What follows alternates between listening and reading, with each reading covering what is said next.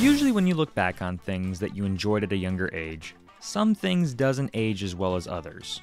If it's not fun, why bother? That video game that you loved plays more poorly than you remembered. That show that you liked is a creepy abomination. But I have an interesting history with entertainment. I hated movies and TV shows growing up. Hated them. I never had the patience or the attention span to make it through a full movie. Now obviously that's different now as my patience and attention span has gotten better with age. So did my appreciation for other people's stories and characters, whether it be an audio drama, book, video game, or a movie. Stories and characters grab me first and foremost. If a movie doesn't have these two interlocking pieces, most likely it won't be good in my eyes. But there's one series of movies from my childhood that has arguably stood the test of time. A series whose characters are interesting, relatable, and likable. Its stories and ideas are so well done and unique that no other form of media has come close to coming up with it. It's a series that is very special to me. And that series is Hot Wheels.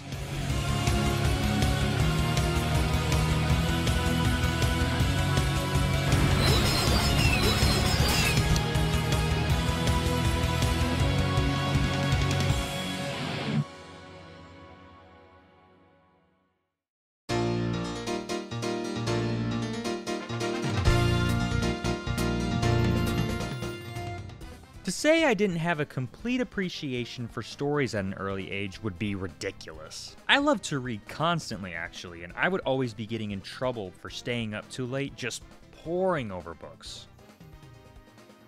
Zeth. Uh-oh. But one other thing is that I loved making up my own, just in a different form. Toys. And there was one toy line that I just never could let go of.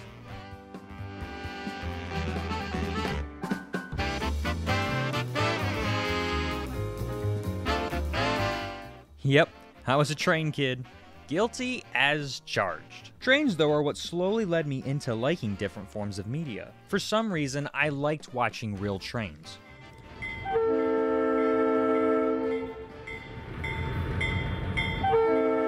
Slowly going down the track for hours.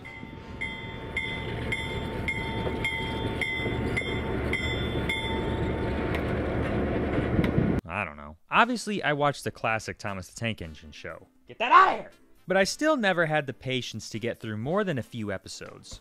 There's only a few times that I chose to watch a movie. Back in 2004 when Godzilla Final Wars was releasing on DVD, my dad gave me two choices. Buying that or a new toy. I chose Godzilla, obviously. Listen, kid. There are two things you don't know about the Earth.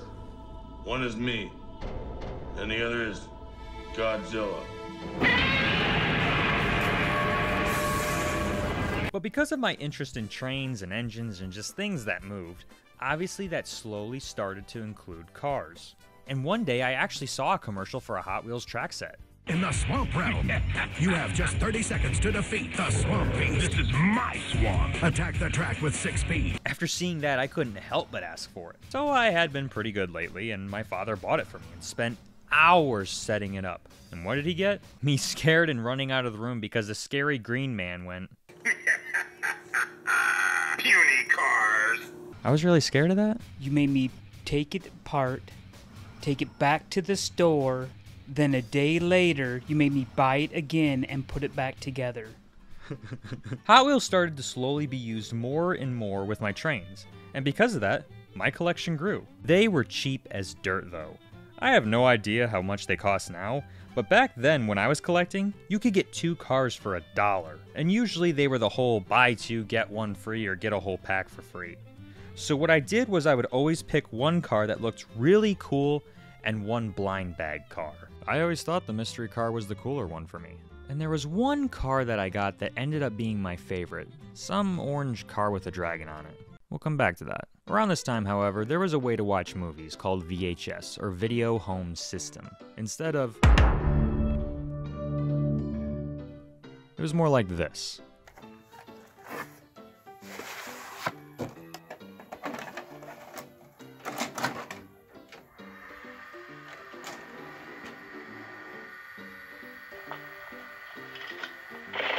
But with physical media, you could go and rent videotapes at a place called Family Video. Yeah, Weekend at Bernie's too.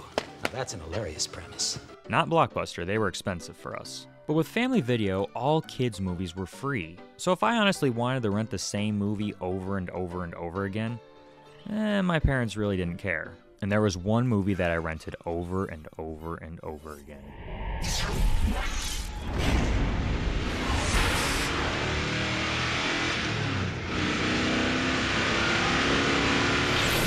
Now, I don't recall how I came across this, nor when I first rented it.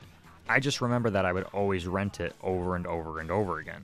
Now, because I watched this movie so many times, it added even more to my love of Hot Wheels. I collected more cars, I got more track sets. But we never could afford a ton of the more recognizable sets like the Loop-de-Loop Dragon or the Trick Track sets that a lot seemed to have at the time. I would mostly make my own out of paper plates, other tracks from different sorts of play sets. But when I did get a set, oh, it was so much fun. For starters, I remember I would always get one of these water-changing playsets every once in a while.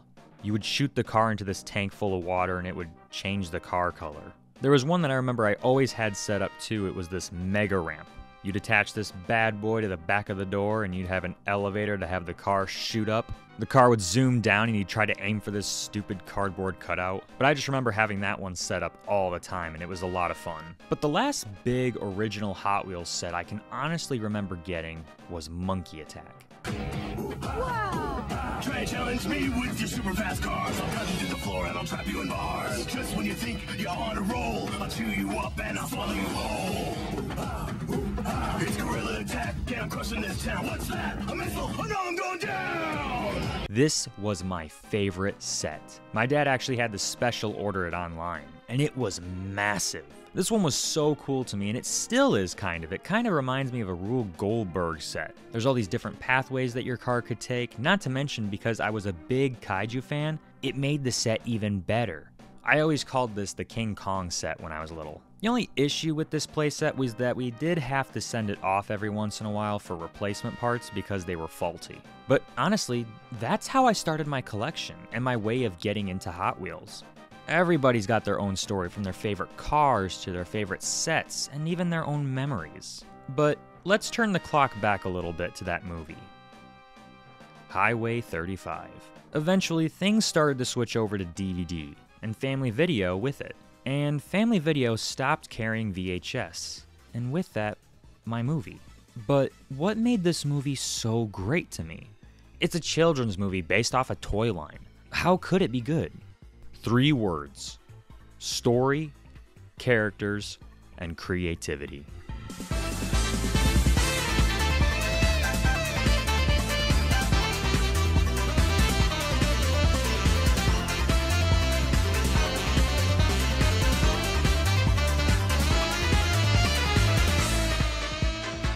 Highway 35 is probably one of the coolest ideas I've ever heard of in a kid's movie.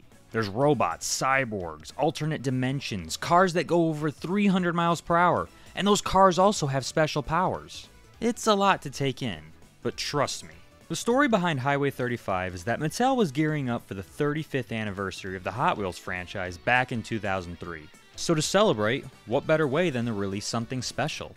The Highway 35 line was born. It's the Hot Wheels World Race. Now you can be part of the World Race. Choose from 35 tricked out cars, and if you buy all 35 cars, you can send away to get the World Race Ultimate Track Set free. Plus shipping and handling by mail while supplies last. Batteries not included. See package for details. Going faster, gonna pass ya. Hot Wheels leading the way. Hot Wheels World Race cars, each sold separately.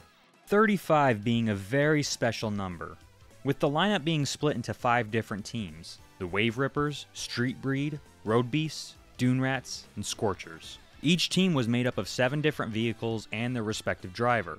So, 35 different cars in total. And what's even more cooler is the outlier. If you counted Z36 as the last car, that's the 36th car, Z36. This series is more smarter than it needs to be. And honestly, this is just so cool. When I was little, I always wondered why specifically the highway was numbered 35. Other than the world race starting specifically at this highway, there was no other explanation in the movie. I call the track Highway 35 because that's where it begins. Same goes for the teams. Why 35 racers? Well, it was because of the anniversary of Hot Wheels. This is just an awesome way to tie the lineup to the actual celebration and year. For me, I was never able to collect the official World Race cars. I got into the series around 2005. By the time the Cars series had been long gone, which I'm honestly really sad about because these cars are gorgeous, along with every single car being personalized. When I was trying my best to collect Diora 2 models, I didn't collect the Diora 2 car, I collected the Vert Wheeler car. I absolutely love the packaging of these. Compared to a regular Hot Wheels, these have a completely different look. It feels special with the car being displayed almost in this dome-like package. It just feels like it was tailor-made for collectors. As for the cars themselves, I've never had any, nor have I ever seen one in person. But judging from the pictures and the videos, these have a noticeably higher quality than a traditional Hot Wheel. There's so much detail from the logos and the paint. Overall, just extremely high quality. Along with every single car though, there are things that were included. Some had VHS tapes, but every single car had a mini comic book exploring the backstory of that character in the car. This is honestly still one of the best marketing ideas I've ever seen. And it's a shame that not more of it's done. The only other toy line I can honestly think about that did this was the Masters of the Universe. This toy comes with something that can really open up a kid's imagination. Its own legend. He-Man! The reason that it's so genius is because it gets kids into the world. It gives you something to latch on to. Instead of it being a generic cool car, now you're more attached to the story behind that car and the character. Plus, if maybe someone didn't like a specific car in the lineup, they would still buy that car because they wanted to see what happens next in the story. Paper bag or triple mylar? No thanks, I'll just eat it here. The story of the comic books is actually quite decent, but like the Masters of the Universe, the comics are very different from the movies. But it does have its similarities. For starters, all the characters have different designs. You can probably chalk this up to the two being different mediums of storytelling, but that's one. Another is that the cars aren't in separate classes, meaning that they don't have superpowers. They can take a beating like they can in the movie, but there's not one car built for a specific terrain better than another. Galorum looks completely different in the comic book, sprouting more of long blonde hair instead of that silver short white. Probably the biggest change is instead of the world race being won by Vert Wheeler, it was Banji Castile. But other than that, the similarities are mostly the same, just happening a little different than that of the movie. For instance, there's still the greatest challenge, Lonnie gets stuck in lava, the reveal of Z36 being Kurt Wilde. They're similar in event, but are very different than that of the movie. Another thing that I have to point out is that the art of these comics. It reminds me so much of early Image comics. So many of these panels look like they were from Spawn or Bone or Invincible. It has a very similar art style. One cool fact about these little comic books is actually that Jeff Gomez had a small creative partner that helped out, Fabian Nieza, who was not only the co-creator of X-Force, but the creator of Deadpool and Shatterstar. Oh, I'm invested. Honestly, the rabbit hole for this just never ends. This is honestly really cool, and it blows my mind because the comics that he was a part of are really, really good. And it also shows another layer of quality that was added to just the comic books. But honestly, in total, this is not a bad way to celebrate the 35th anniversary of a toy franchise. I think it's better than what they did with their 50th celebration, but that's all their celebration was going to be. A simple new lineup of toys with a comic book included. Then enters a man called Jeff Gomez. Growing up, he had a love of movies and video games like Pong and Speed Racer. He always imagined himself as a storyteller and a creator. So when he went to college, he went to school for studying writing and film production. A little bit after this though, he found himself working for a little comic book company called Valiant Comic Books, or you might know him as Acclaim. He worked as a writer and an editor, having a massive success in the 1990s, working on Magic the Gathering and also creating Turok and Turok 2. Having those being massive hits in their medium, Jeff decided to leave Valiant and form his own company, Starlight Runner Entertainment.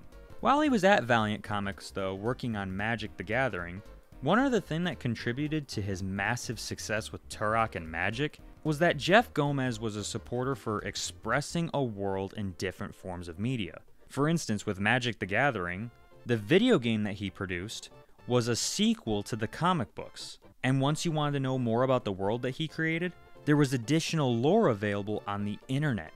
Remember, this is the 1990s. Nothing like this had ever been done before. And people loved this. Now we enter his boss, Amy Smith Bolin, who was his boss at Acclaim Entertainment. She left to go work for Mattel as the big boss of Hot Wheels. She remembered what Jeff did with Turok and Magic, and out of the blue, she just called him up and said, "Hey, can you do for Hot Wheels what you did for Turok and Magic the Gathering?" Having been a massive fan of Hot Wheels growing up, Jeff jumped at this opportunity. Now Jeff, he had plans. Big plans. But remember, all Mattel wanted to do was a simple comic strip, along with their toys. Now, as he was describing his story about the world race for the comic book, he mentioned how it would be perfect for animation. But here's the problem with that. Animation, it ain't cheap. And that's one thing that Mattel had a problem with. But Jeff had an idea. From working in the video games industry, he had a plan for that. He suggested using the assets from Mainframe's Barbie movies, and that he would build a world for Hot Wheels from the worlds presented in those movies.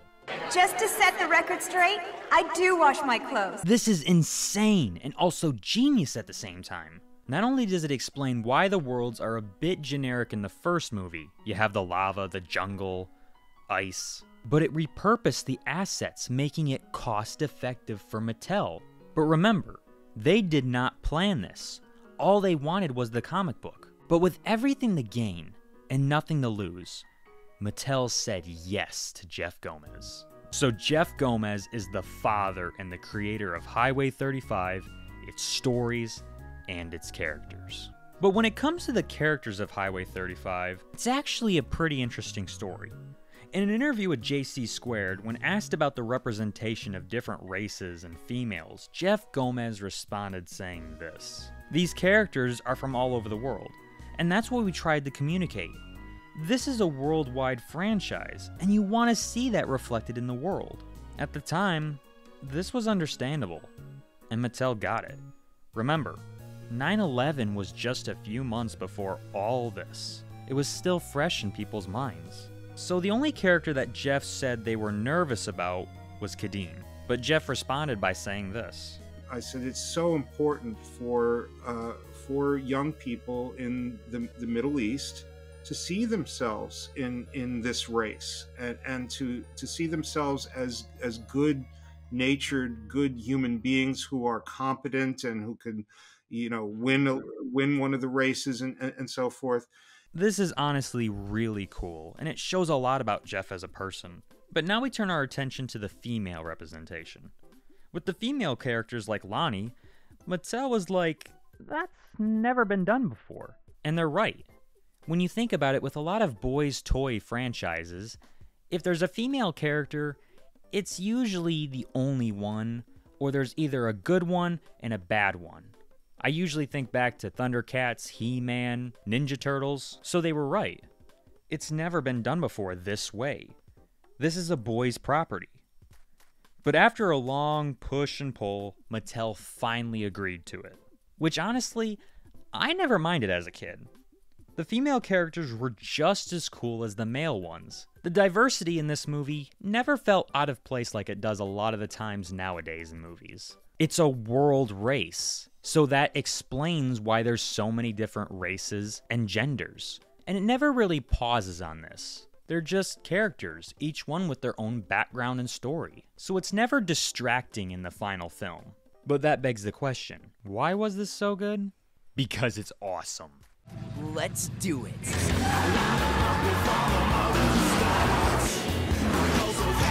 the girl.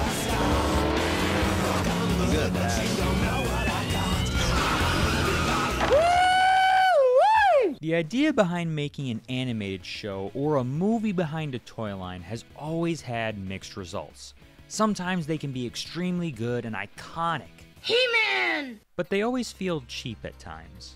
Take He-Man and the Masters of the Universe. The animation is just not the best. They reuse a lot of animation, and while the show's awesome, its quality can vary. Thundercats was okay, but I never was really a fan of it. Lego has always had very cheap animation, and their movies have never really been good in my opinion. The Lego movie is in a different catalog. Same goes for something like Transformers. I'm a massive G1 fan, but that original series can be rough to watch at times. So when it comes to shows based on a toy line, the results can be mixed, and most of the time, they find it difficult to incorporate what made the toys so cool for kids. Very rarely a show nails it and hits it on the head exactly. But when a show does nail that, and what made the toys special from the start, it adds so much more love to the toy line. Highway 35 nailed this in every aspect. Hot Wheels when I was a kid meant fast cars and crazy tracks. With those two in mind, I could make up the rest. Who my drivers were, car names, track names, you name it. The rest was up for free game. Highway 35 made me love Hot Wheels more because it nails this. There's super fast cars. You're able to feel the power of them. When a shot like this happens,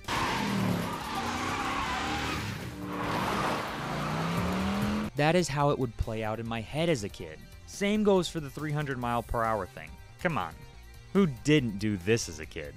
Also, if you had any track sets growing up, you would know that they had these little booster parts that would launch the car through the whole track. These are actually in the movie too. It's a small detail that is just taken from the toys. Same thing goes for the tracks in the show. They're mostly orange, but there's other colors like purple. This was because Hot Wheel tracks were always orange. Sometimes they were other colors, but mostly they were orange. Like the boosters, it's just another detail taken from the toys, and it's incorporated in a way that's not distracting. I mean, the people behind this just knew how to make Hot Wheels look cool. Like I said also, one thing that I loved with Hot Wheels was crazy tracks. And while this one maybe doesn't have the craziest ones, it has some really cool ones.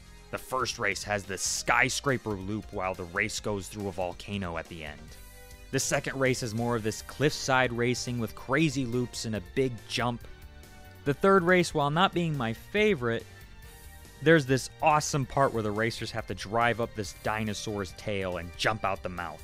While the last race is just this typical Antarctica place, ending in this awesome Hot Wheels city with all sorts of tracks and loops. And there's even the shark from all those Shark Bite playsets. While it's pretty cookie cutter as in terms of it's a lava place, it's a jungle, it's an ice and snow area, they still take full advantage of all the hazards that those ones would present. One person gets stuck in lava, some don't make specific jumps or loops. They're all just extremely well done.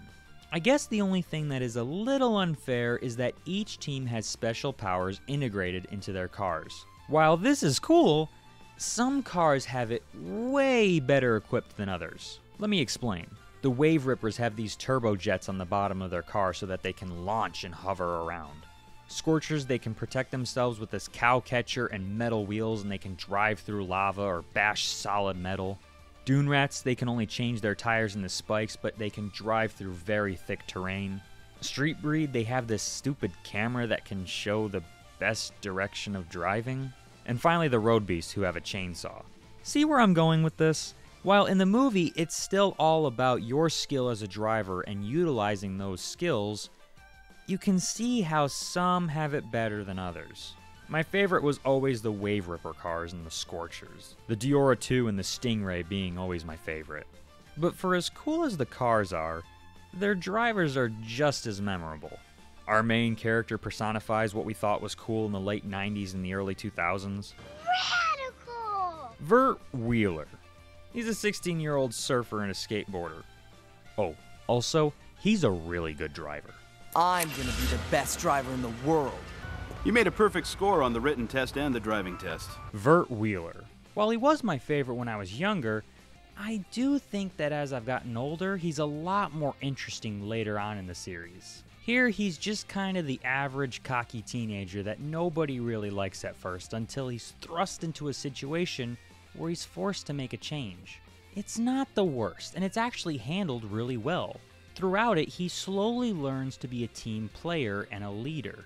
It's not deep, but it's executed very well. Same goes for a lot of the other characters, but here I find them a lot more likable and interesting than Vert. All of the main players here have interesting and likable backstories and reasons for participating in the race. While Vert just wants to prove that he's the best of the best, and that changes slowly, I think that the person that's the most interesting is Kadeem. Kadeem enters the race for an unselfish reason. See, it's revealed later in the movie that his reason is that he wants to help his village. He comes from a poor area, so the reward money would be of use and help him out. And he wants to use that to help his people. I want to win, yes, but not just for myself. To get the money our people need. But what's so cool is that this arc interlocks with Vert's, where Vert learns to become less selfish because of Kadeem. Huh. Funny, I never thought about what winning means to other people. Just what it means to me. I absolutely love this in stories when characters can have an effect on each other. And out of all the things that it's done well in, it's a Hot Wheels movie. More characters like Banji and Taro. They don't necessarily have a complete arc, but they're cool and they're interesting. I never get tired of this. I'm gonna pass you. There's plenty of time that the movie focuses on the main drivers, mostly because the tracks are designed where that each one throws one of the drivers into the spotlight. Like with the ice track where Marky and Vert are more the main character, or the desert track with Kadeem. It's pretty cool that a toy tie-in cartoon was able to make such likable characters right out of the gate. Open the gates! One of my favorites is Kurt Wilde. Now I'm gonna be honest, this is one of the worst twists of all time. You see it coming so fast that it's distracting. But he is still an interesting character. His relationship with his brother, for example, with how he may show no remorse for his brother, but underneath he still cares for. And this is taken and explored even more so in the next series to come. Probably the best character in the entire series is Dr. Tesla. He's always mysterious, conveying only what he wants his drivers to know, whether it be that to their benefit or their detriment. But he's also shown to care about his drivers. But it always seems like he's a man that's haunted by his own ambition, and that he cares about the goal in the long run more so.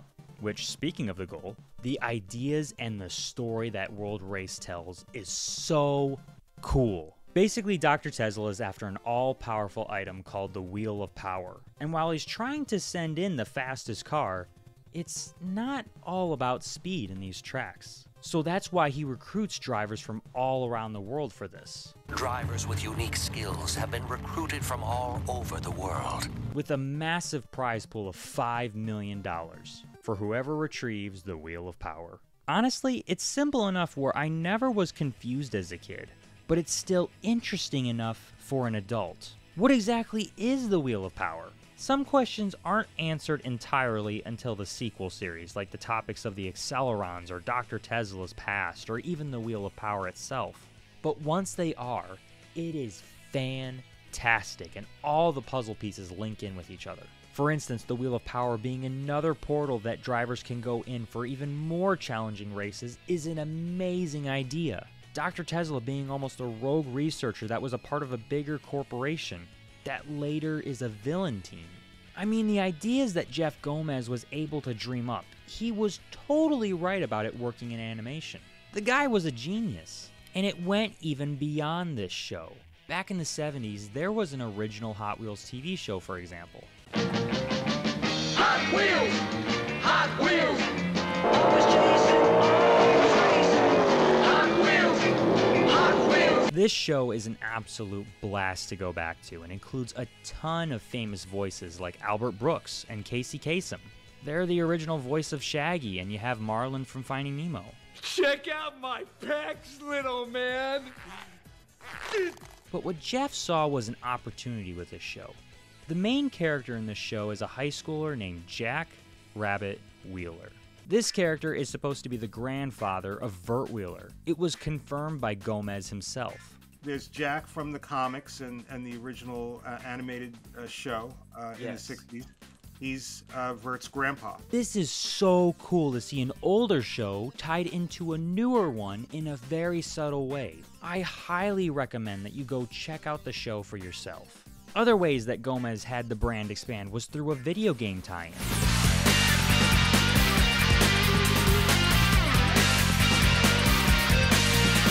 The Highway 35 game was released on PS2, GameCube, and Game Boy Advance at the time. Now, I never got it, and I never played it. But judging by the gameplay, it takes a lot of liberties, and that's really no problem for me, just as long as it controls well and the gameplay is fun. And the graphics, they look great. They have that cartoony flair that the movie had. Overall, it doesn't look that bad. I'll probably pick up a copy in the future. There was another video game, in fact, too. It was a PC online multiplayer game called Planet Hot Wheels. You have been chosen to take part in the world race. Log on to planethotwheels.com to pick your team, select your driver, and get ready to race against other players live. Some are experienced drivers, while others have talents that have not yet been discovered.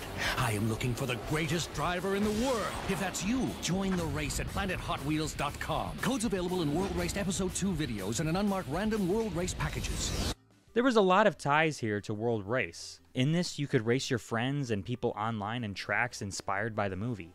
And honestly, I think this is just so cool to see footage from this. I always find it fascinating with early online video games. And this is pretty cool, but sadly, its servers were shut down in 2004. You know, going through all the different ways that Mattel was willing to celebrate 35 years of Hot Wheels, it's a lot of fun. From just how experimental they got to taking a huge chance on a movie. It's honestly refreshing compared to nowadays with brands. But now after all the work that was done with Mattel and Highway 35, Jeff Gomez took all of his ideas and wanted to pitch an original intellectual property for the big head honcho, Disney. Basically what he wanted to do was do the exact same thing like he did with Hot Wheels, but with a different property. With the Highway 35 line making big bucks, over $600 million, Disney was intrigued, and they asked him, could you do the same thing, but with Pirates of the Caribbean? So Hot Wheels was influencing Disney, and you could say that it still has today. Disney loves its big franchises in Star Wars and Marvel. You could connect that all the way back to a simple idea to produce an animated movie about Hot Wheels. After the big success, though, that was Hot Wheels World Race, Mattel seemed to move on. But little did we know, Highway 35 was only the beginning.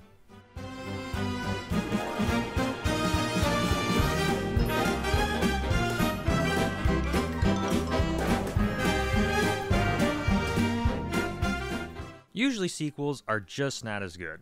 Let's all be honest here. Sequels are usually bogged down by the go big or go home thought. Bigger action, bigger story, and more characters. These can be a detriment to a movie if not thought out properly. Think about movies like Tron Legacy, Cars 2, Quantum of Solace, Revenge of the Fallen. All of these took great or okay movies and said, yeah, let's mess them up.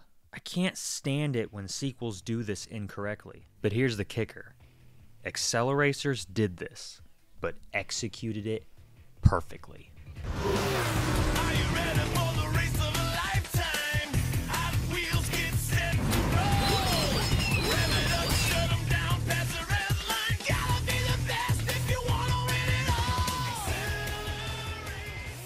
The story begins after Mattel saw an opportunity. The Highway 35 line was a success and the cartoon was doing very well. They decided to continue the story, just without Gomez.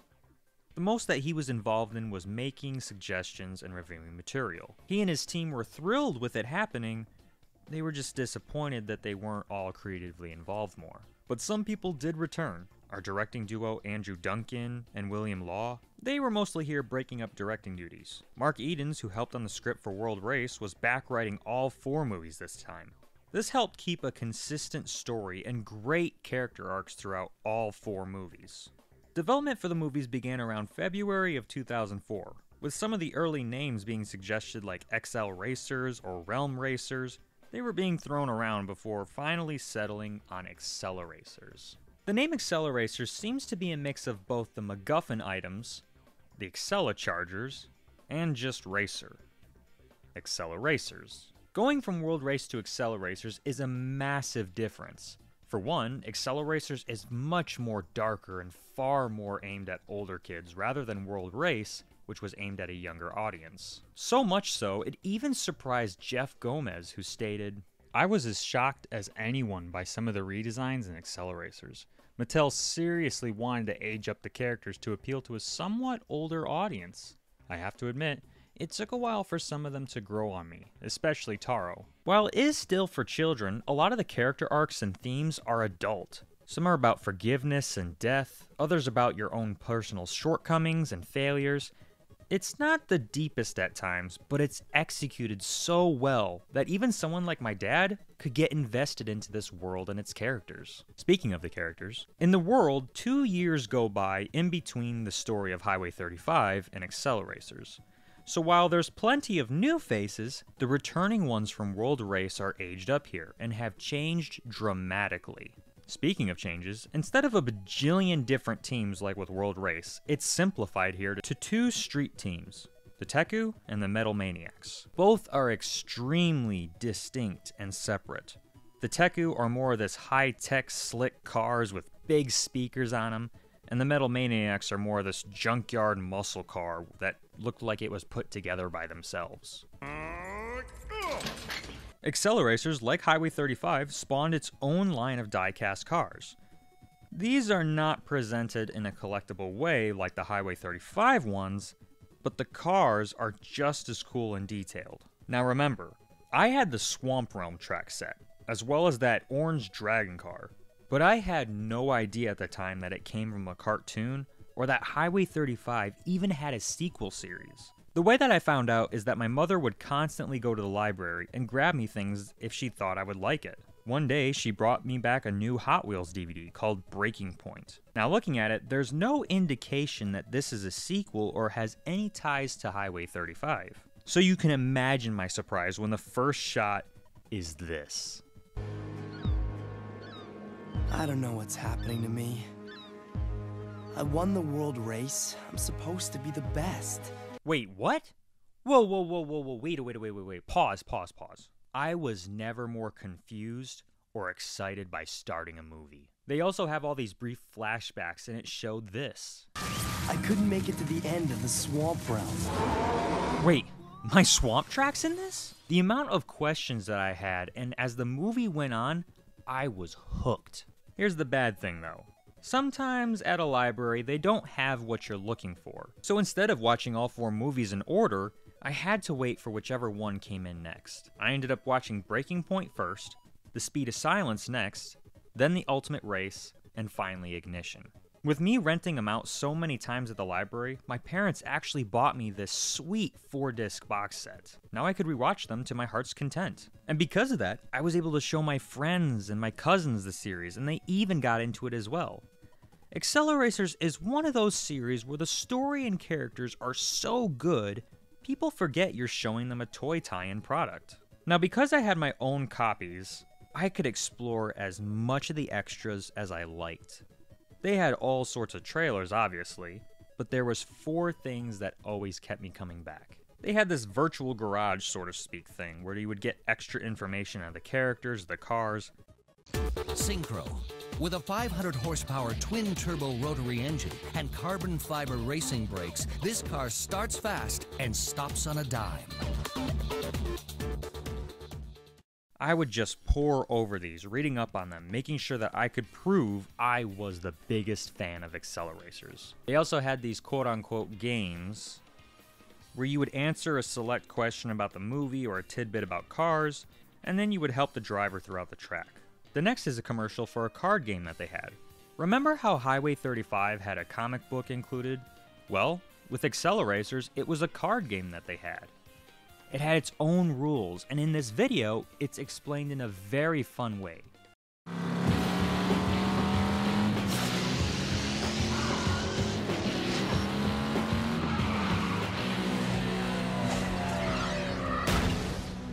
What is that? It's an AcceleCharger, the most powerful card in the game. AcceleChargers can be played on any vehicle, and they can't be destroyed by hazards. Monkey's using his last 3 action points to play it. This is it!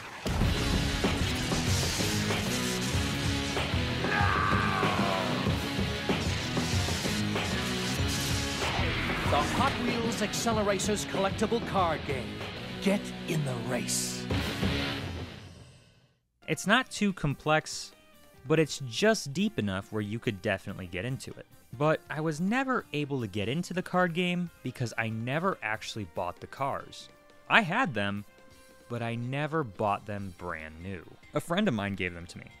I went over to his house one day for a party, and I couldn't really care less about the adults talking, so I went into the basement. There, all my friends, they were playing video games, and I liked Mario at this point, or Twisted Metal, but not NBA 2K Live whatever. So out of boredom, I saw his bin in the corner full of Trick Track sets and other Hot Wheels. And as I pulled out cars, I noticed one in the bottom that looked familiar. It was a Metal Maniac car. I started to tear through that bin, seeing if there was any more, and oh boy, I found almost every single car. From the Teku to the drones to the silencers, they were all here. That whole entire night, I was playing with those cars. And actually, the kid who owned this collection walked up to me and just said, "Oh yeah, you can have them if you want." That was honestly so nice and cool of him, and I'll never forget that. The bad thing is, after a few moves and after a few years, I no longer know where any of them went really. But I had them. Finally, the last thing on the extras was the shorts. Just like Highway 35, AcceleRacers debuted on TV first before DVD. While they played out the movies, in order to tease the next episode, they would play these shorts. The only bad thing is these are almost integral to the story. Things happen in these that would affect the movies. For instance, in one short, they steal a tire that helps them make switchable tire treads. The bad thing is that while it's mentioned in the movie, you kinda need to watch the shorts for it to make sense. Not the biggest deal, but it is weird that they couldn't have been edited into the movies on the DVD rather than just in extras features. Now at this time, because my love for video games were growing at the exact same time, I began to get Hot Wheels video games. I didn't have the Highway 35 game, but I remember one night I actually went to the mall with my mom, and there she got me Hot Wheels Stunt Track Challenge on the Game Boy Advance. This game was fun to me, but looking at it now, it runs like trash, and it was extremely hard to play for me as a kid. I never got past the first track, to be honest. Playing it now, it's not too hard, but it still runs at 2 frames a second. Later on, I got another Hot Wheels game on the Wii, Hot Wheels Beat That.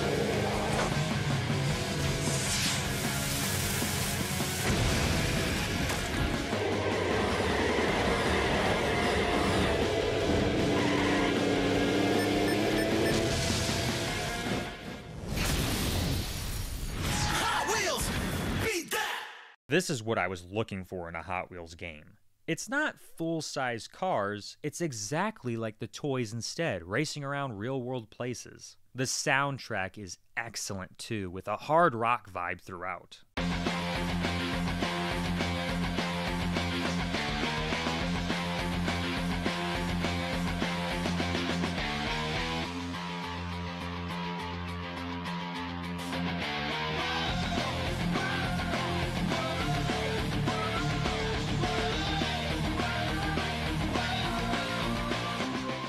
There's actually a lot of AcceleRacers cars here, so that made it even more fun to me. AcceleRacers also appears in the actual game. with its DVD box placed throughout as blockers. I always thought it was so cool to see something that I personally owned appearing in a video game. Playing it now though, its motion controls on the Wii version are way too loose, and it hasn't aged that great. Luckily, there's other versions on the 360 and the PlayStation 2.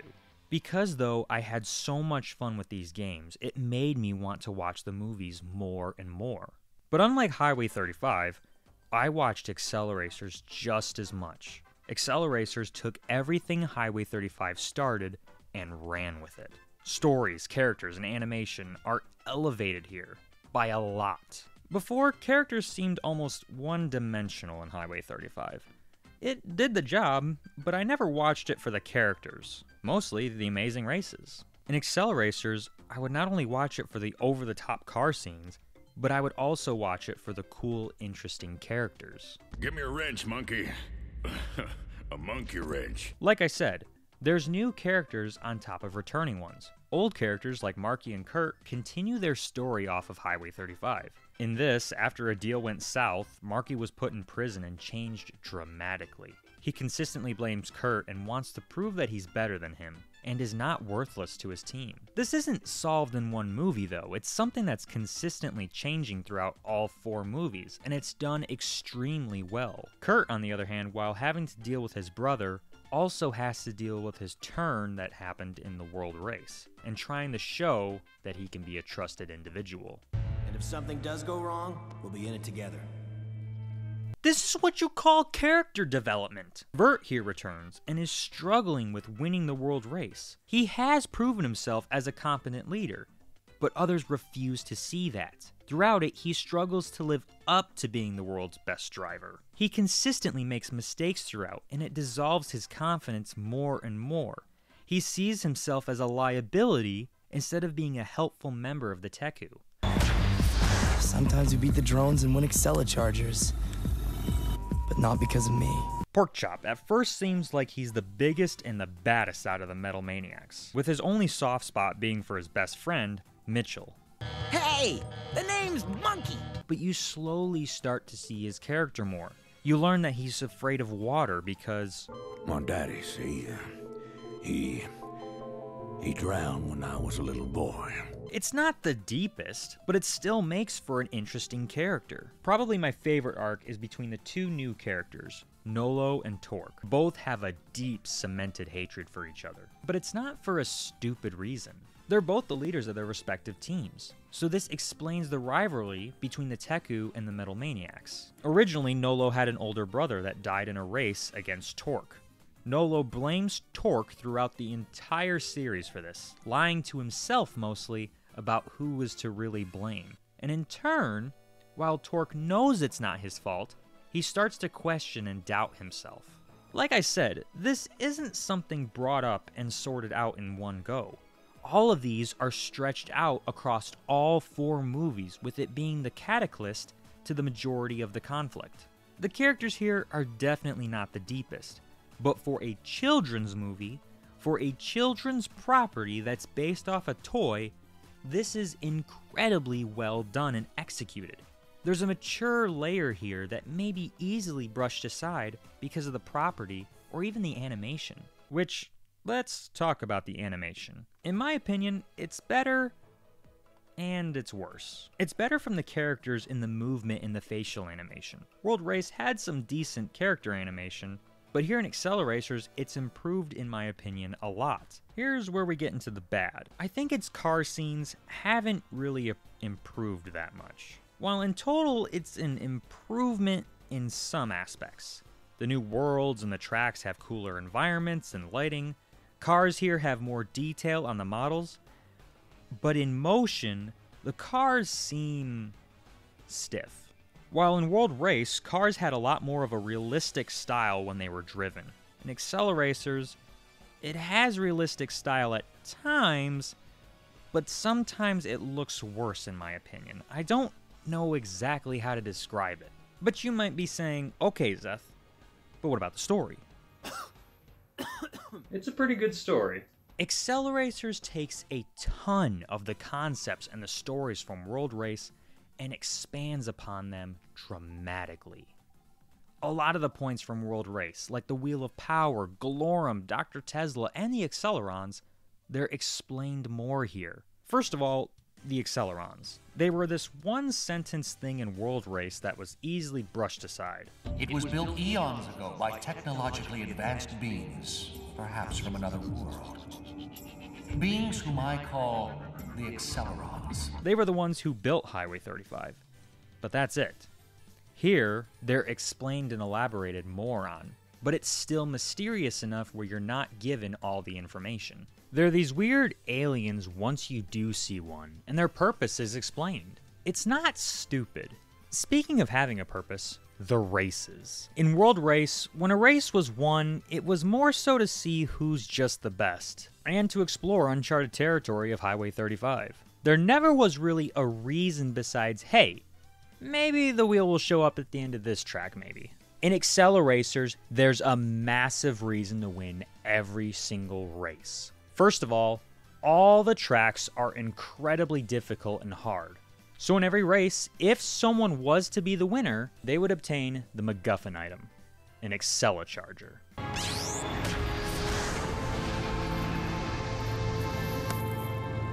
An AcceleCharger gives the user special abilities depending on the track that they won from. So for instance, the Storm Realm grants the Storm AcceleCharger, and once it's activated, it can protect that car from lightning hits. Same goes for all the others. Each realm has its own unique AcceleCharger that grants its own unique ability. So not only would you want to win them to guarantee some help on the next unexplored world, but the other reason is to keep them out of reach of Galorum.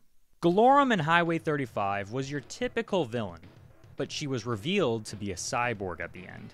Not really the coolest thing in the world, but here in this series, she's a full-blown Terminator. She has her own army of drivers this time that she sends in to get the AcceleChargers. So hence, all the more reason for the Teku and the Metal Maniacs to win the races. If Galorum was to get all the AcceleChargers, she would rule the world. I like this because it just adds purpose to the races. You couldn't take them out of this series. It raises the stakes and it just makes things more interesting, especially the AcceleChargers. Just seeing what each power was granted and how it happens was just so cool when I was a kid. The environments in AcceleRacers are amazing. They have some really good details, in fact, in specific realms. For instance, you have the murky detail in the Swamp Realm, or the dark to the colorful conditions of the Water Realm.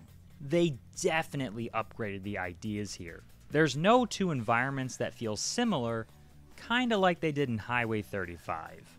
We go from water to city to the death-defying cliffside. There's just so many cool ideas getting thrown here. And because of that, they take full advantage of the environment. For instance, the Swamp Realm, the tracks are layered with this slippery vine. It makes the driver have to choose the best terrain. And here's what I think the coolest thing in AcceleRacers is. Each race teaches a lesson. You're not told this until a little ways through, but it makes sense. The Accelerons, the aliens, they wanted to form the ultimate driver, basically. Highway 35 was just a taste of skill and a starting point, while AcceleRacers is the midpoint and the conclusion. For instance, the Lava Realm is about how the track affects your tires. The Junk Realm, it's about how testing the ability to hit the apex of a turn. Yeah! Hit the apex! The Cliffside Realm is about drifting. The Storm Realm is about testing the ability to avoid distractions and focus on the track. It's pretty cool to see actual racing terms and strategies being used. And there's a ton more, all to culminate in the ultimate race. A race focusing on testing every single skill learned by the driver to see whether they're worthy or not of racing the Accelerons themselves. I've just always found this super cool, and it just adds another layer to the races that makes you go, oh.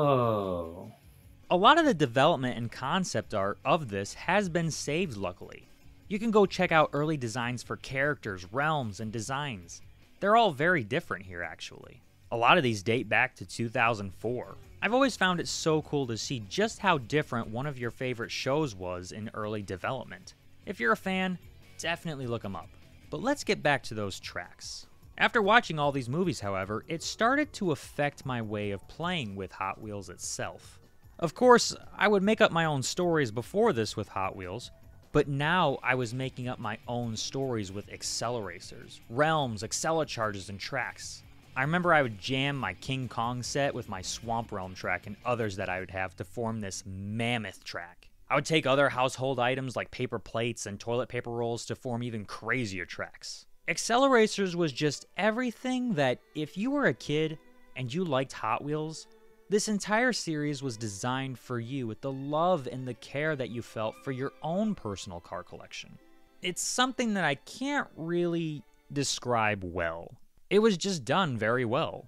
But it wasn't just kids that could enjoy the show. Adults do too. And while you might be saying I got my nostalgia goggles on, take it from someone who definitely wouldn't. I think for me, the reason why I enjoyed the series is, first of all, it was the first little kid show that I had seen that had a pretty unique storyline. So the storyline was pretty big. You know, you had kind of like the Fast and the Furious families in there. So you had the cars with all the neat designs and tools. You had the weird tracks. You had these anomalies that would pop up all over the place. And even though the characters might not know exactly why they're trying to win these, what are those things called? Yeah, the AcceleChargers. You still had someone behind manipulating them all. So there was a lot of storyline, like a Star Wars or, there's just a big, huge storyline. So I thought that was pretty interesting. And I liked how they did the characters. A lot of times when you have a cartoon, it's the exact same type of thing. You'll have a stupid character, you'll have a smart character, you'll have, the cool character, and they did that to a certain aspect, but they all had, parts in them that were really good. So even Monkey and Meatloaf, or what was that guy called? Pork Chop. So even those two guys, for instance, they were kind of like your comedy duo, but they were still good at driving cars, and they would win races. So even kind of like your goofballs still added to the plot. They just weren't there to make another stupid voice like in a lot of your cartoons for little kids. And it was just kind of neat. There was, there was even some emotional storylines in there. And although you're not going to cry for the cartoon, I could see how you could take this type of movie, if you do it right, and you have kind of like a futuristic take to it, but you kept it similar, and you could make a live-action film. I think that you had the storylines. A lot of times when you take a little kid movie and you turn it into adult themed, you have to really change a lot of the storylines. But here it's got all the plots, all the characters, all their backstories, all their cars, all their specialties. Another thing I thought was cool is sometimes they force things into movies, like diversity, for instance. But this one made total sense because they had to pick people from all over the world. So when you see people from all different backgrounds, it just makes sense, so you don't even think twice about it. Again, I think that would be a positive if they ever made a live action. You wouldn't have anybody griping one way or the other, because that's just part of the original storyline from 20 years ago. And I think the last thing I liked is it was fun. So even though you had all this kind of like a dark storyline, it still was made for kids. It was really fun, great tracks, great, car scenes. The bad guys were robots and no one ever got hurt. That was kind of fun. How does this for you compare to like Masters of the Universe and Thundercats? Because I know that you liked those a lot growing up. I'd say Hot Wheels is a lot different because Hot Wheels have been around for, I don't even know when, but before I was born. And they've always had little tiny cartoons, like the Hanna-Barbera cartoon and things like that, but nothing big. Where He-Man and Thundercats, they wanted to come out with a toy line, and to help celebrate or to promote it, they came out with a cartoon. So that was basically a big commercial to buy the toy line. And it was cool because they were all these weird characters, and that's what I enjoyed, is just science fiction or fantasy characters. So I never got into the cars. So I think the difference is you already had a toy line in place for decades. And then what they did is they took that toy line and they were able to make a good story. Almost kind of like the old movie Battleship.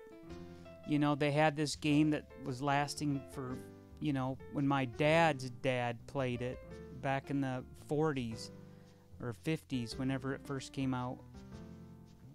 And they took that and they made a movie about battleships fighting aliens. And it was kind of neat, but you could see how much they had to change with that. And that's kind of how, you know, this is with the AcceleRacers. Is they already had the cars.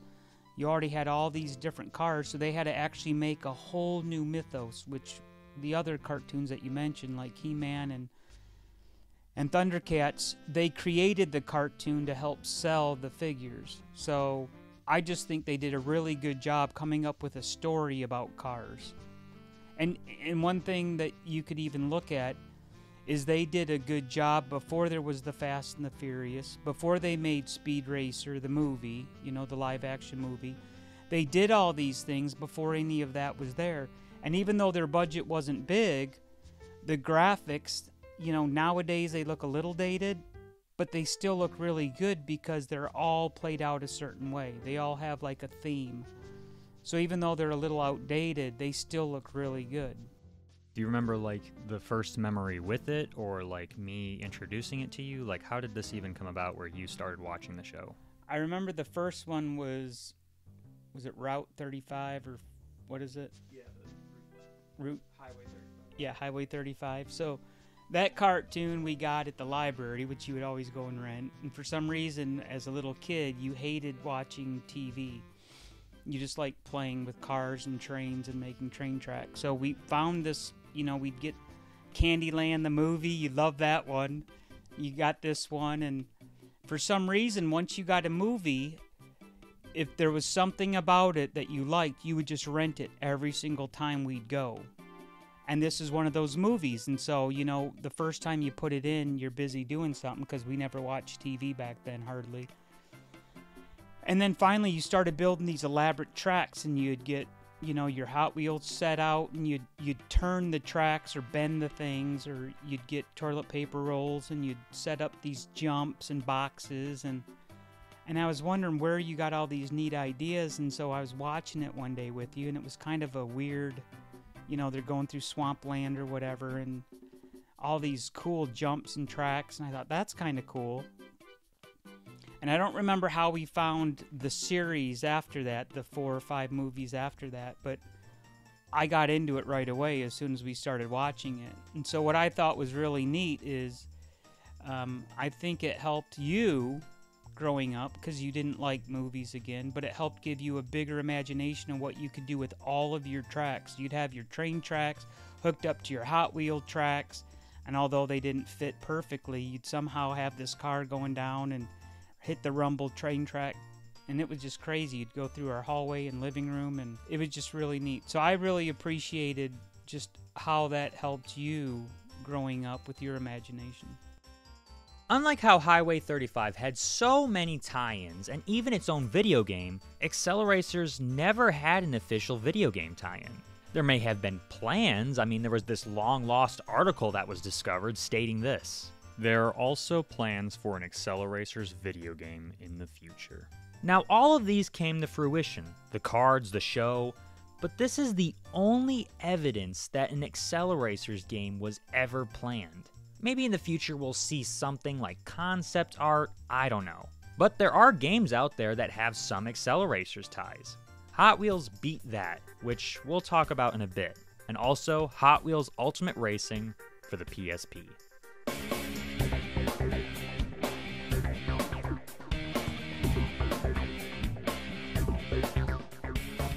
Now, I never knew of this game until almost about a year ago, and I never even had a PSP growing up. I had a hand-me-down Game Boy Advance, and later in life I upgraded to a 3DS. I never did even have a DS as a kid.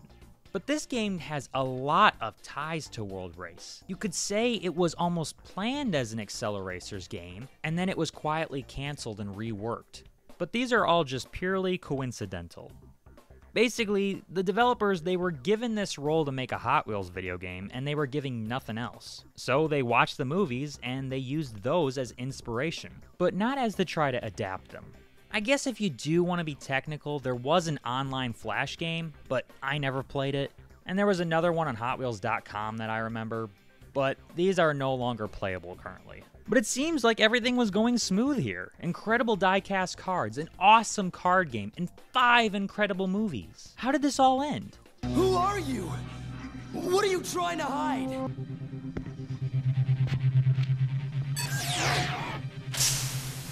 Son, we need to talk. Dad?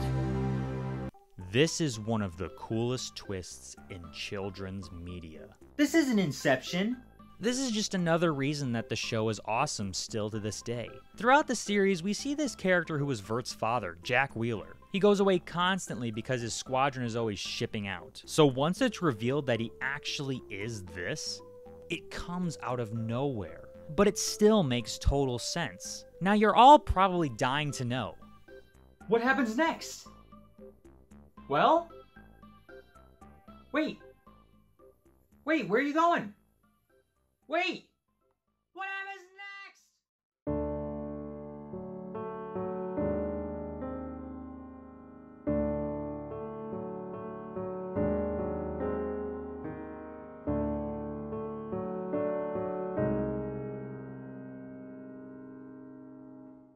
Sadly, Hot Wheels AcceleRacers was canned.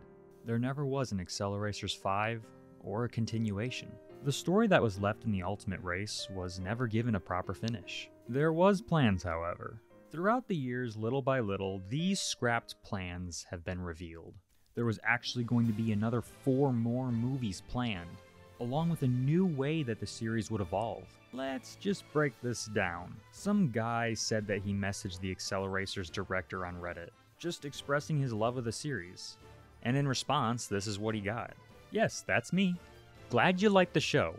It was a lot of fun to work on. There was a plan for 4 more movies, but Mattel canceled after the first 4. We were going to meet Porkchop's mom, Mama Chop, but that's all I can remember. I'm honestly conflicted about this. 4 more movies to finish off a series sounds incredible, but then that little voice whispers in my ear. Horrible things are going to happen! Listen, I would have loved this as a kid, but now I think I'm good, to be honest. The story that I continued in my head that me and my dad would constantly tweak and evolve, I just don't know if it would be satisfying after all of these years, even if it was to be revived. Also, Mama Chop sounds hilarious and great. I love the idea of this, mostly because with Porkchop's father dying, it would make for an interesting character, and how she dealt with that compared to Porkchop.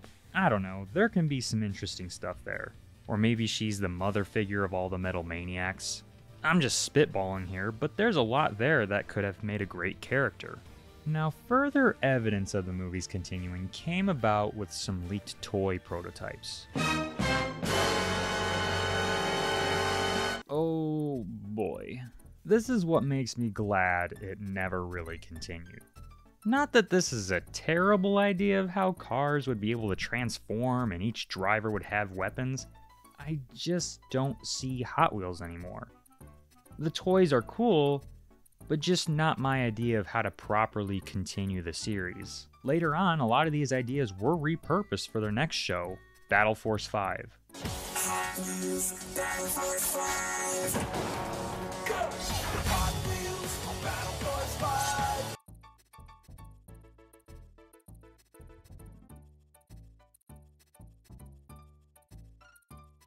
I didn't like this, mostly because I was older and the show was more for children than AcceleRacers was. But it was also the concept too.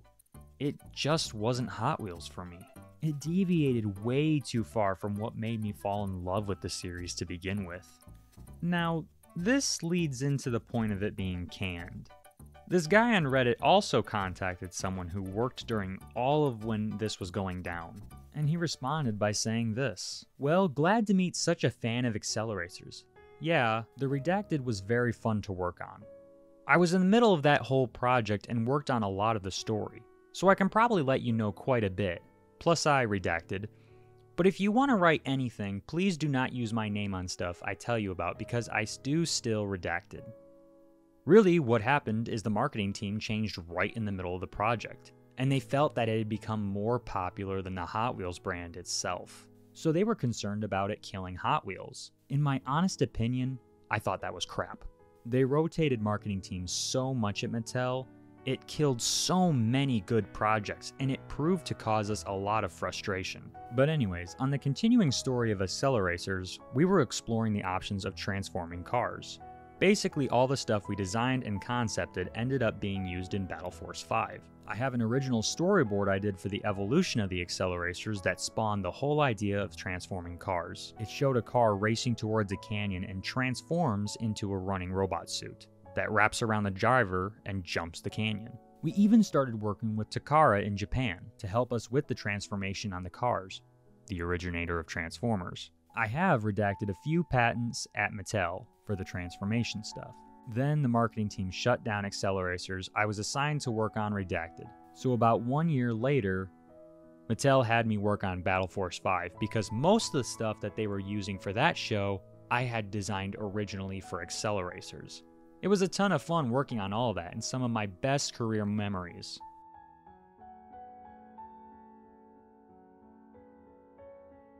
Honestly, I get what Mattel was saying. What started off as sort of a story just about a Cars series slowly was evolving into something more than Hot Wheels, and this new series would have proved that. While from a money standpoint it makes no sense, but from a marketing standpoint, it does. AcceleRacers was slowly becoming something bigger and better than Mattel's Hot Wheels franchise. So I can see from a marketing standpoint how it would make sense. So I guess that begs the question now, will AcceleRacers ever come back? I've often wondered though, how it would be done. To be honest, I just can't ever see the movies continuing. If they did, that would probably be the biggest slap in the face for me. But I just don't see it happening. There was too long of a break, and it's just not lucrative enough in my opinion. At least, not yet. They need to slowly bring it back, and that's exactly what they're doing, it seems like. Hot Wheels Unleashed is the newest and the best Hot Wheels game that has ever come out. The way it controls and its online track design is amazing. But then, they did it.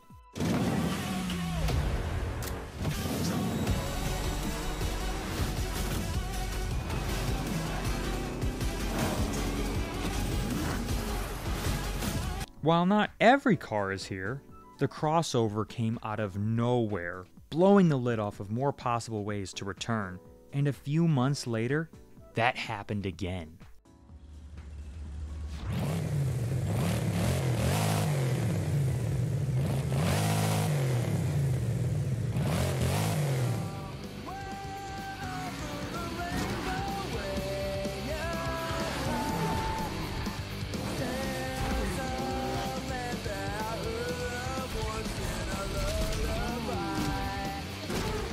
I remember this E3. This was a press conference bogged down by boring announcements and hardly anything to show from Xbox side of things. But this was a major highlight for me. I still have yet to play this DLC, but it looked incredibly fun. More and more small crossovers like this are needed.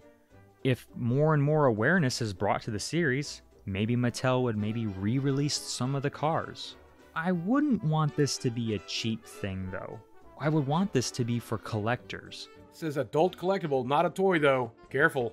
Mark the price up, say 10 or 15 bucks a car.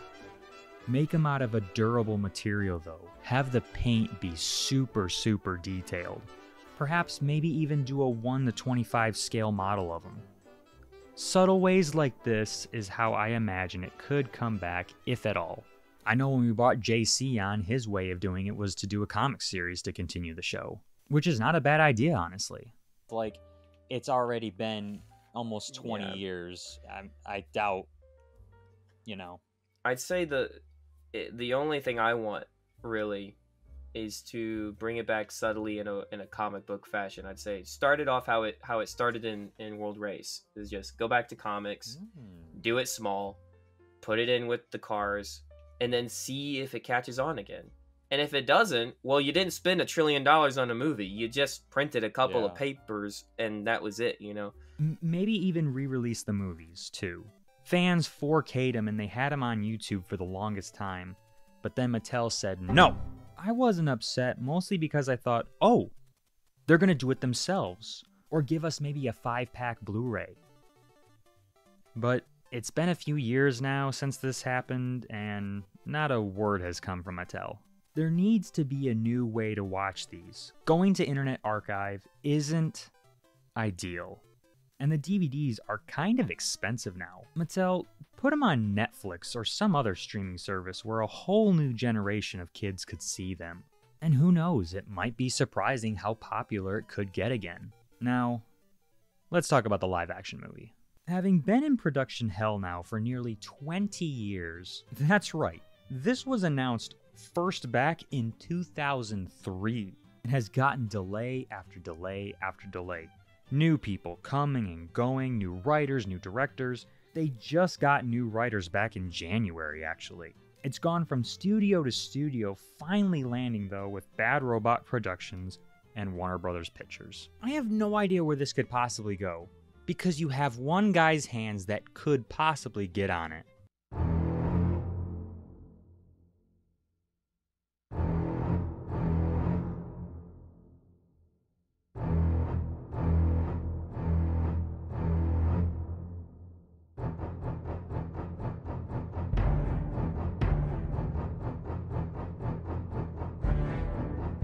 Uh-oh. J.J. Abrams. While he has produced every single movie except one that was from Bad Robot, the only good one I can say was 10 Cloverfield Lane. The Mission Impossible ones I don't really count since Tom Cruise always has the final say on those movies, but this just doesn't give me faith in the movie. Now, there's two ways that I've always thought this movie could be about. It could be a live-action adaptation of Highway 35 and AcceleRacers. Or it could be just a traditional car movie, like Days of Thunder, Need for Speed, or maybe the first Fast and Furious. I can see them mostly taking the easy way out, though, with a regular car movie. I'm fine with that. I'd like one of my childhood movies to be unscathed from people who think they know better than it. And not just an actor, an entrepreneur, nay, an influencer! He said the thing! He said the thing! My name is Zong. Greetings from Transylvania!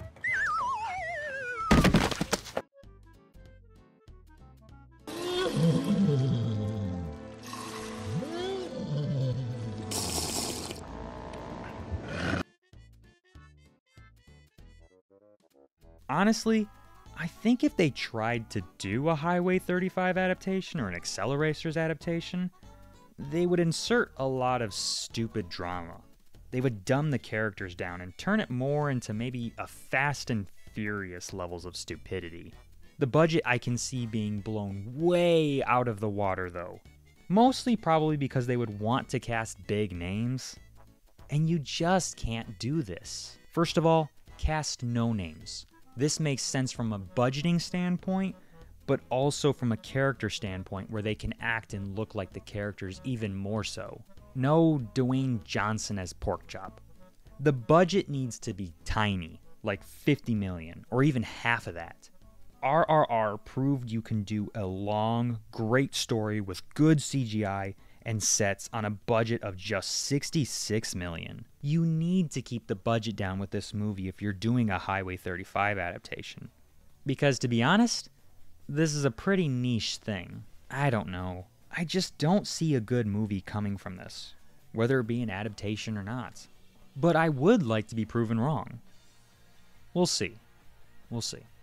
But even with everything, with it being canned and forgotten by most, the love for this series still goes strong, down to this day.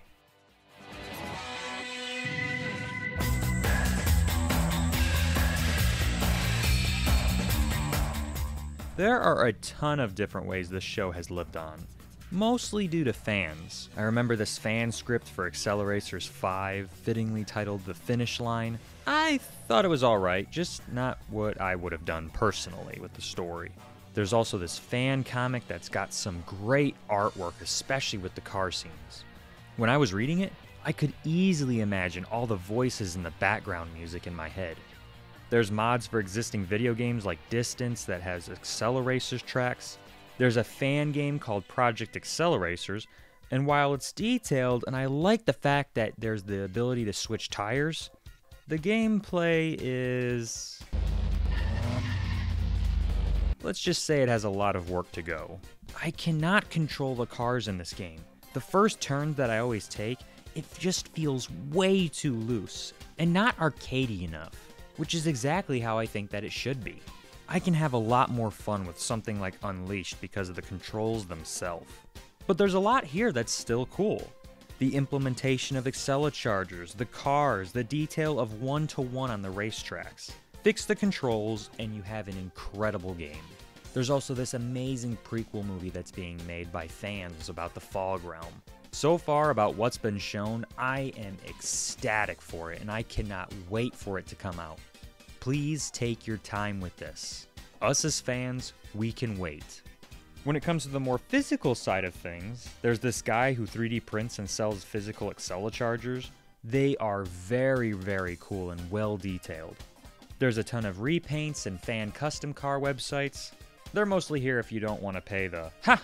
But as for myself, I keep my excitement for the series going still just by stuff that reminds me of it.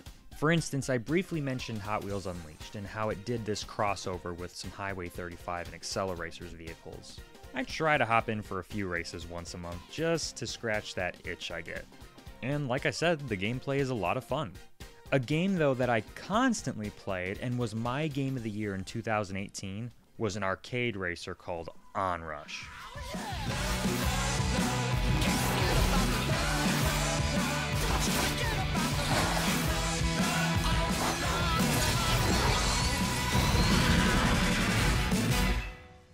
I loved this.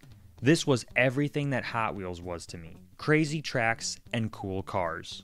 On top of it, it had tight controls and a great online community. I sunk hours into this game and I was still playing it well into 2021. But sadly, it just kind of slowly died off. It still has a really good single player, so if you can pick it up, I highly recommend it. On the movie side of things, there was 3 movies that was everything I ever wanted. The first one is obvious, Speed Racer. This came at the most perfect time in my life. It was too perfect. As I collected Hot Wheels more and more and discovered Highway 35 and AcceleRacers, Speed Racer was gearing up for release around the same time. Now, growing up, I never had cable or the internet, so I didn't discover it through that method, more so the toys. Go, Speed Racer! It's the Casa Crystal 5000 multi-size cage track set with dangerous frozen curves. Rip the ice slick, race ahead, and leave the competition in the cold. Track set with one car, you put it together, batteries not included, other cars sold separately. There was this crossover that Hot Wheels did with Speed Racer. I collected every single one of these cars, along with almost every single piece of merchandise that I could get my hands on for this. I never really knew about the anime or the movie that was coming. I thought Speed Racer was just another thing that was a part of Hot Wheels. And while I don't recall how I discovered the movie, maybe I saw a trailer for it somewhere in another movie, or maybe there was a promo in one of the toy packaging, but seeing Speed Racer in the theater, it was everything that I wanted in a movie. And it easily became my favorite movie of all time. Speed Racer was a lot like AcceleRacers, so my love for Hot Wheels fed into a greater appreciation for Speed Racer. It wasn't until years after the movie that I discovered the anime, the manga, and the comic books. I remember that I bought this metal Matchbox 5 limited edition. If you want to hear more about my thoughts on that movie, that was my first video that I ever did. Go check that out. The second movie that kept my appreciation up came a few years later. Steven Spielberg's Ready Player One.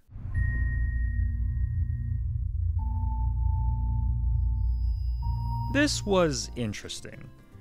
I remember the build-up for this because my dad actually read the book first and wouldn't stop recommending it to me. He was telling me all sorts of crazy stuff, like how Kiryu Mechagodzilla fights Ultraman. There's X-Wings, there's TIE Fighters, there's the Millennium Falcon. The main character plays a part in War Games, the movie. And then that dude battles a wizard in a game of Joust. This was just right up my alley. The book was incredible. And with the movie announced a year later, by none other than Steven Spielberg himself directing, this was a recipe for an amazing movie. I couldn't have been more excited. But then the movie came out. In total, it was good. But if you read the book, it's just not that incredible of a story as the book is. But that's probably a video for another time. What I'm here to talk about, though, is the race. Regardless of what you think of the movie, the race is one of the coolest sequences I have ever seen in the theater. I would put it up there with the fight at the end of Avengers Endgame and the Speed Racers ending. Everything in this race had my jaw to the floor. So much of this race reminded me of that little kid playing with his Hot Wheels. There was also all the different cameos from different cars, the A-Team van, the Batmobile, the Akira bike, and the F1 car from Pole Position.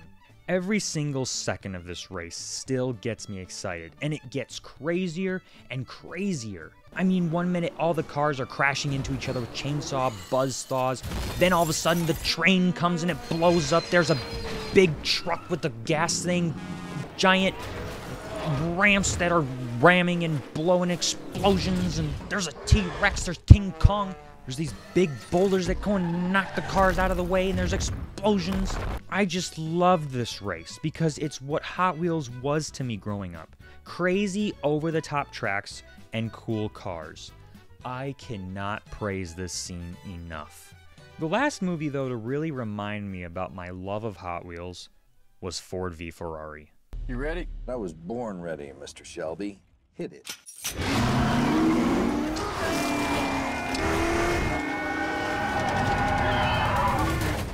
Holy moly, I cannot recommend this movie enough. The story, the characters, the music, the editing, and the sound are a 10 out of 10. But the racing scenes are ecstatically fun.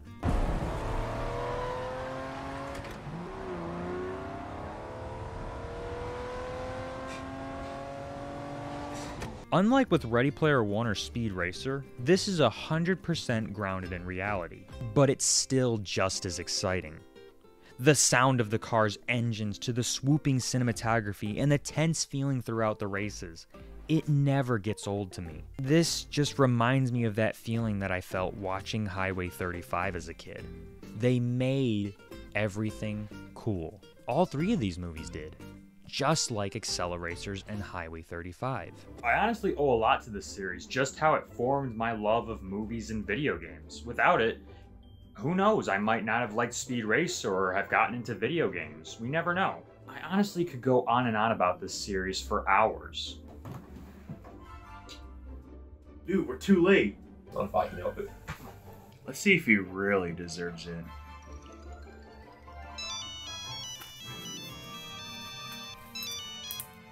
Hello? Boss, he's at it again. The guy who likes She-Hulk? Mm-hmm. The very one. Alright, bring him back. Well, time to go dig up my shovel.